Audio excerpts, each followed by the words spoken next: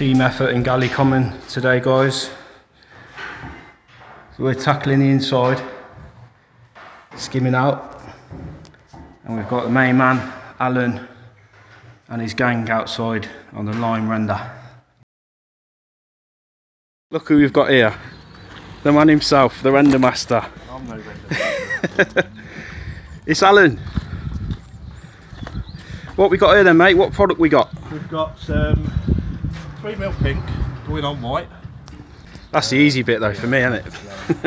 We're doing about 15mm line coat, roll corners.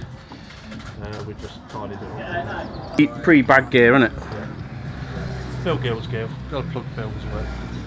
Yeah. Yeah, and we'll float it in about an hour. So this was scratched last week. And your bull nose and everything. Yeah, we'll bull nose it round in a minute. I'm not going to show you how to do that. No. And the important question, how do you pronounce your surname? Dave. Because no one knows. Dave. Just call you the render master. Oh, not. Yeah. And we've got Alex here today from... Where are you from, Alex? Manchester. Not Alex, Alex, isn't it? Alex. New recruit. No, he just wants to learn rhyme. Fair play. You know what, I've never learnt it. I've been a gypsum man for 21 years. And I've got no excuses, I need to get on it really.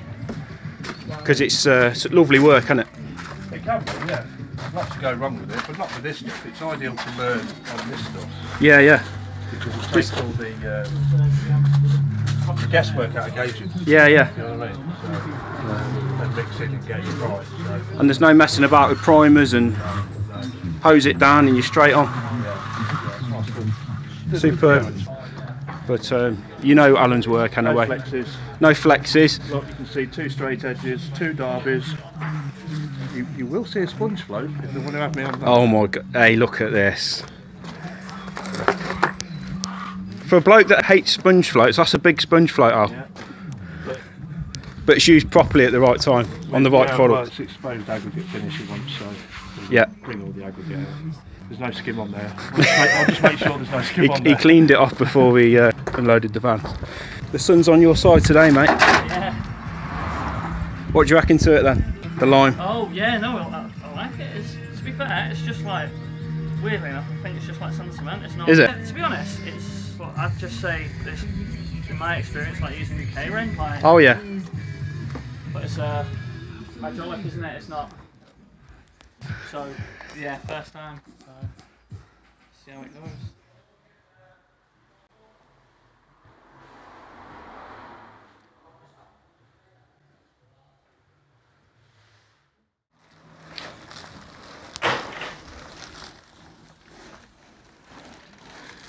Al's just said he'd rather do a late one on the sponge rendering than an early one skimming.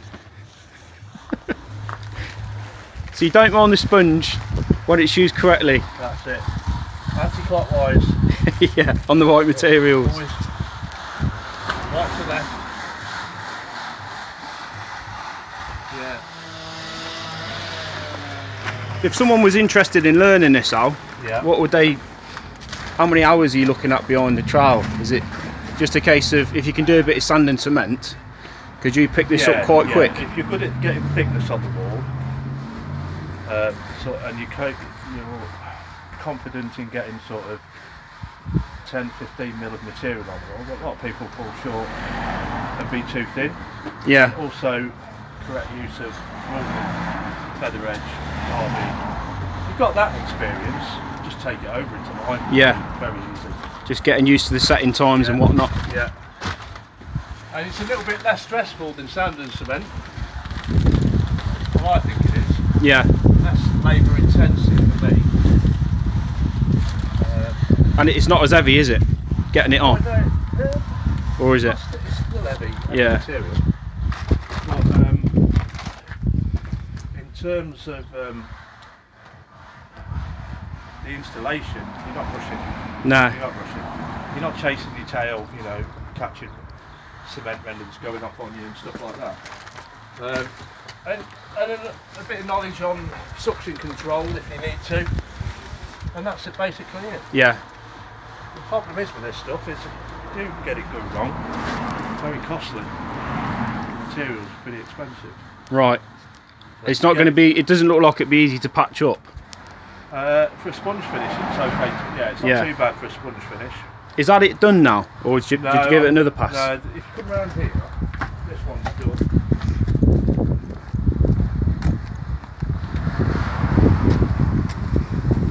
Those come back ready for the next coat here. But this is done. That's finished, is it? Yeah, so just a slight exposed. Oh, okay, lovely. Similar to when you put the sand and cement to bring the. I was going to say it looks a bit like when you rub up sand and cement. Yeah, it is. The only bit you've got to be. You just see a little bit of flat spot there. Oh yeah. Very similar, isn't it?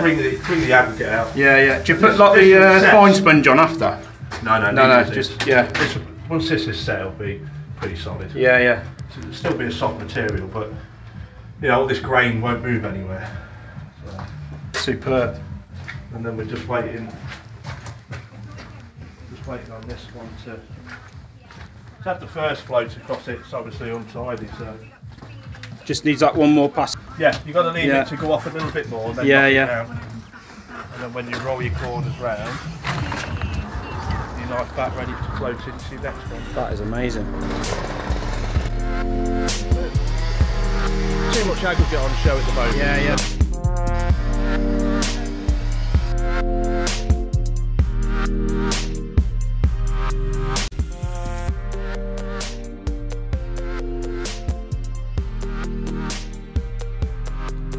Thank you for watching this video, guys. Hope you've enjoyed it.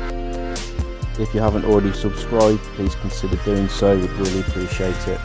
See you on the next video.